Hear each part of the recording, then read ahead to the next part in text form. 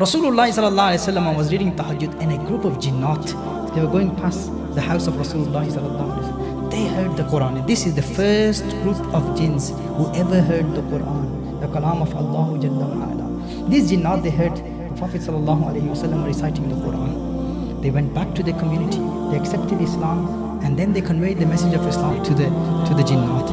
And then a great delegation of the jinnat came to the Prophet sallallahu alaihi wasallam. Rasulullah sallallahu alaihi wasallam taught them deen.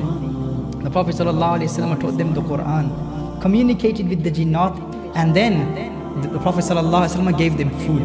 The bones of the animals, the bones which are left from the meat upon which the word of Allah is recited, that is your food from now on. And Rasulullah sallallahu alaihi wasallam said, the food for your animals, the jinnat, they have their own animals. The food for your animals is the dung, the droppings of our animals.